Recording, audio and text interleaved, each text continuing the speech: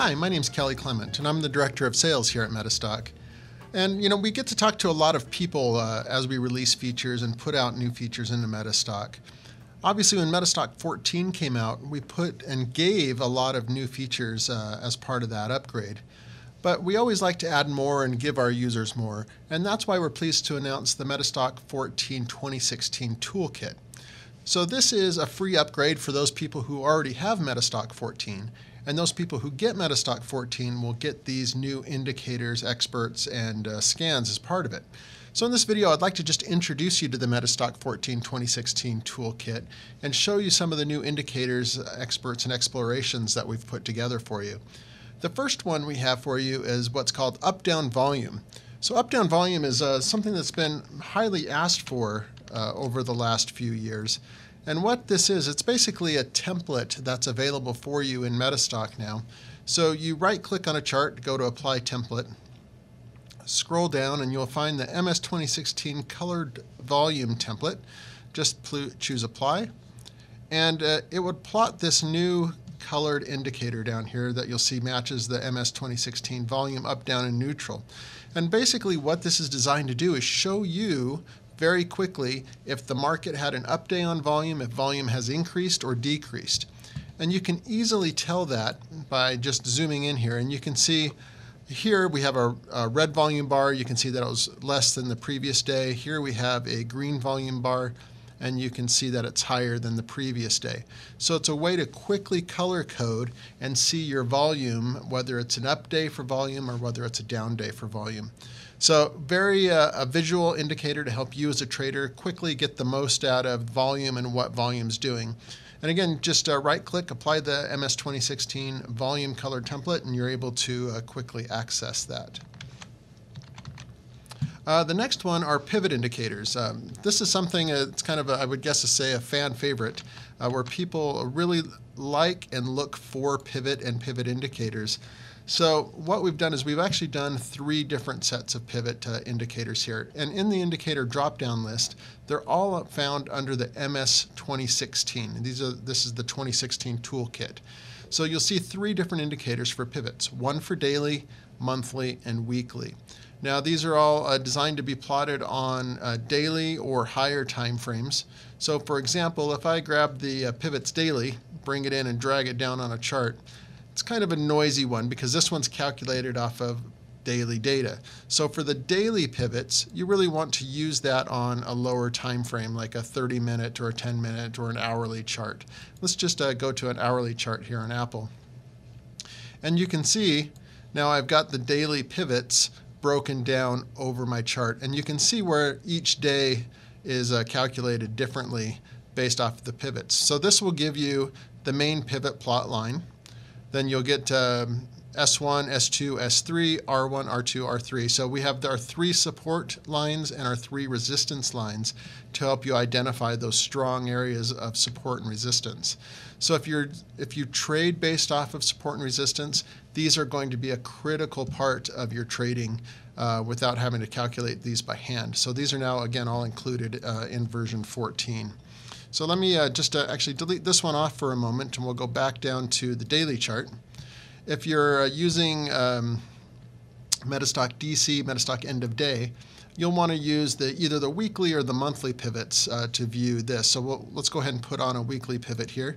And you can see how that calculates out the weekly pivot and shows you a week pivot plot over the course of this last week. So these will definitely help you identify those areas of support and resistance, because we hear from our users a lot that support and resistance is really a critical element to their trading and understanding where support and resistance is. So in addition to these support and resistance lines, one of the other new features that we've put in is a pivot expert. We call it the Golson's Pivot Expert. And what this one is designed to do is it will really just quickly plot on your chart for you. Let's go up to our expert advisor. And same thing, we'll look for the MS 2016. We're going to go to Golson's Pivots, choose Attach, and you're going to see it'll plot these diamonds on your chart, and then also these exclamation points. What these are designed to do is just quickly tell you what level of pivot you have that you're looking at. So if I come up here, we have a major up pivot. Down here, we hover over it, we have a major down. Here we have an intermediate up for the blue triangle, and then an intermediate down for the red triangle. You can also turn on smaller levels if you'd like to. Just come down to this box in the corner, double click here, and you'll see here we have major up, down, intermediate up, down, and you can also do minor pivots if you want to. That gets a lot, you have a lot of minor pivots. A lot of people don't use the minor pivots, so that's why we have it defaulted unchecked, but make it available to you if you want those minor pivots. So in addition to identifying support and resistance, as we are doing with the pivot weekly and the pivot daily and monthly indicator, now you can also plot just quickly these pivot points on your charts. So they're very quick, easy, expert to use. So let me just attach that for a moment. Another new set of indicators, and these are actually really cool. I really like these indicators. These are divergence. So if you're looking for divergence between price and an indicator, this is going to help you identify it. There's actually two different things you can do. One, you can scan for divergences, and we'll talk about that in just a moment. Or you can just put the indicator on the chart and it will let you know you have a divergence. So let's actually start there. So let's go back to our Apple chart here.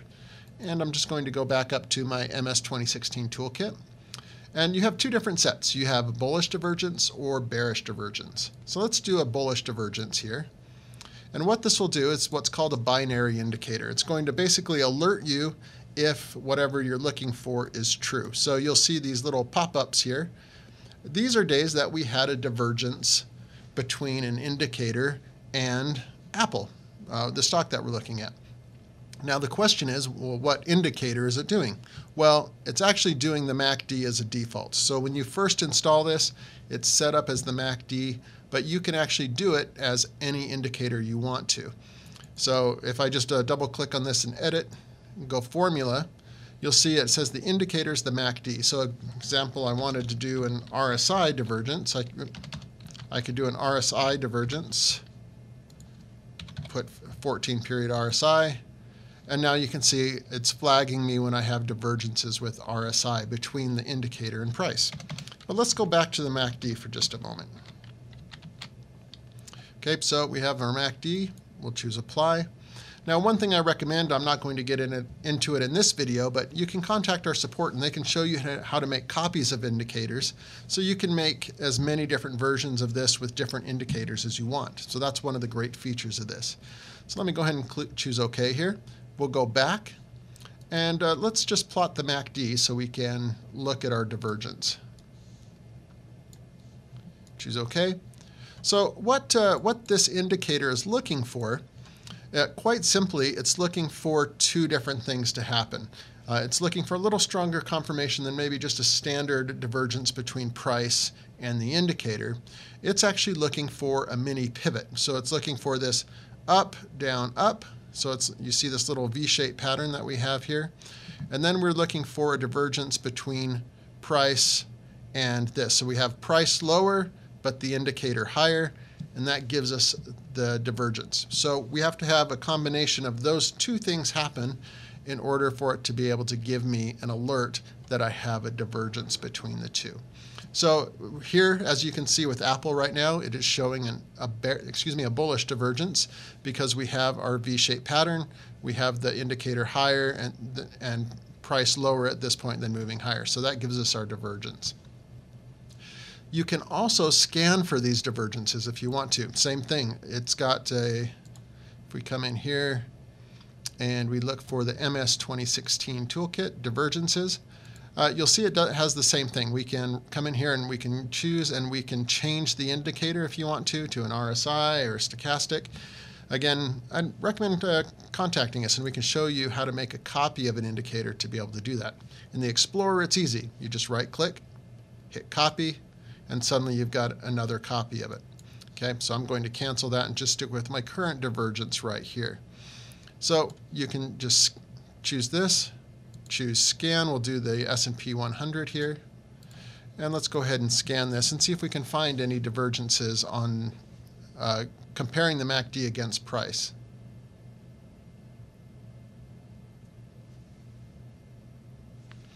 Okay, doesn't look like we have any there, and that's okay. That doesn't always happen to have prices match that. So let's expand our universe just a little bit and go up to the S&P 500 and see if we can find any divergences between price and the MACD indicator here. Now you can imagine that this saves a lot of time, because what you're really doing is you're identifying one stock out of 500 that'll match that divergence for you. And you can see that we have one stock here that's one or two stocks that's probably meeting our criteria. And that makes it easy for me as a trader to quickly say, hey, I've got a trade opportunity based off of divergence. So we've actually got three different ones here. We have Stanley Black & Decker that's giving a bullish, Hershey that's bullish, and then General Growth Products here that's doing a bearish divergence. So you can see how this can quickly help you identify those opportunities. So let's go ahead and close that, and then let's go on to the next section here. The final thing that we've actually added in that's not actually part of the toolkit, this was actually part of the initial MetaStock XIV release that we did last year, is the LCI trading system. And the LCI trading system, again, kind of going back to that theme of pivots and support and resistance, is people really tell us that they like support and resistance and this type of methodology. So this system was developed by a gentleman named Logan Connors. And he put this together, and as people have been using it, we've gotten feedback as to maybe some things that they'd like to see a little differently. So the gentleman that created it, Logan Connors, sat down and took a lot of the user feedback that came from it and put it into MetaStock XIV. So let's just open up a different chart here. We're going to open up Visa, and we're going to open up with the LCI template. And there's a few different templates that come in with the LCI. And what he's tried to do, and this isn't going to be a comprehensive overview of the LCI. We have lots of videos that go into great detail about what the LCI is and how it works. But again, it goes back to support and resistance and pivots. And you can see that here, that he's got several different support and resistance lines. He's got pivot labels that you can go through, like major support here, major bounces, things like that. So you can see this on the chart. And what he's done as part of this new version of the LCI is, one, greatly update and give you a clear view of what you should be doing with his expert commentary. So in this video, in this commentary here, you can see a score. So this is a lot clearer than the previous version of the LCI, where you can really understand the score. And what you're looking for is you're looking for a strong score. And if you don't have a strong score, it's not a good trade. Okay, so you can see right here, he gives you a little definition of this, that the LCI scoring indicator is designed to measure the reversal interest at support and resistance level to determine the likelihood of a reversal. So if you have a strong score, you kind of see we came down here to the bottom and are pivoting back up. So it's got a strong score right now on this particular stock. And that gives it a bullish trade management setup. And what's great about this new commentary that he's given you as part of it is it's going to show you a step-by-step how to follow the system through the trade, in both giving you your entry price, your target prices, stop levels, and so on. So you can see right here, entry confirmation within the next 3 trading bars, price must break 74.50 for an allowed entry. So right now it's a penny below that on this particular setup. So if it breaks that price, then it's an allowed entry. Okay, so our entry price would be 74.50. Then it gives you an entry stop. So once you're in the trade, where do you set your stop? And then next, breakout exit. Breakout exits are our momentum-based entry signal. Exit when closing prices close below the adaptive stop loss. And as you go through here, it breaks down all the different indicators it's using to give you your trade setup and how you should be following them. So that's what's great about this new commentary window, is it's a lot more developed in how it's going to walk you through the trade. So if you're a support and resistance trader, this is really the next step in taking those pivots, the and the pivot identifiers, and then really turning it into a trading system. So bringing all that together and plotting them in different ways. So these indicators are very well designed to help you in doing that. So that's one aspect of the LCI that has been updated with this new version of MetaStock 14. The next section he's updated in the LCI is an active trade zone or multiple trade zones. So you can see these yellow bars in here. And as part of the LCI system, Logan, the person who developed this strategy, does a very good way of showing you how to follow his system by highlighting what's going on the bars.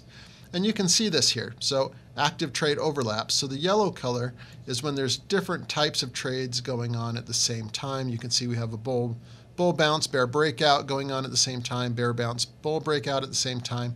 So it'll highlight these multiple active trade highlights for you. But then he colors the bars based off of what your current status is in a trade. So right now our bars just turned blue, so we have a bull bounce, bull breakout signal right now. So it gives you this and walks you through it. And the great thing that Logan has done is really put together great training for you to help you identify all these different trade setups and how to even better follow his system. So if you haven't used the LCI, it's one that I really recommend you check out as part of this whole setup, especially now with the new updated commentary that's easier and more clear to follow, and all this active trade management coloring of the bars. So now that we've covered all these different features, again, the UpDown Volume to help you quickly identify what's going on with volume, the pivot indicators to help you identify the S1, S2, S3, R1, R2, R3 support and resistance lines, the pivot expert, that's going to highlight on your chart where those pivots are happening for you. Then you also have your divergences, where you have the divergence between price and an indicator of your choice. You don't have to use the MACD that we put in as the default. You can set it to any indicator you want. You can scan for them. And then also the new enhancements to the LCI. We're calling it the LCI 2.0, just because the overhaul to that commentary window is so immense and so much more easy to read. And again, that's all based off of user feedback and what our customers are asking us for. So if you've already upgraded to MetaStock 14, these are a great new benefit to what you already have, and all you need to do is update to the latest version. If you have an older version of MetaStock, when you upgrade to MetaStock 14, again, in addition to all the features you get with MetaStock 14, you're also getting the MetaStock 14 2016 Toolkit, and you're also getting the updated LCI 2.0 as part of it. So if you haven't upgraded, I strongly recommend that this is your opportunity to do it with all the new features in 14 and the new 2016 Toolkit and the LCI 2.0. So all you have to do is give us a call at the 1-800-882-3040. Chat with us at metastock.com/saleschat, or email us at sales@metastock.com, and any of our knowledgeable sales reps will be able to help you and talk to you about these features that are new as part of MetaStock 14. Thank you and have a great day.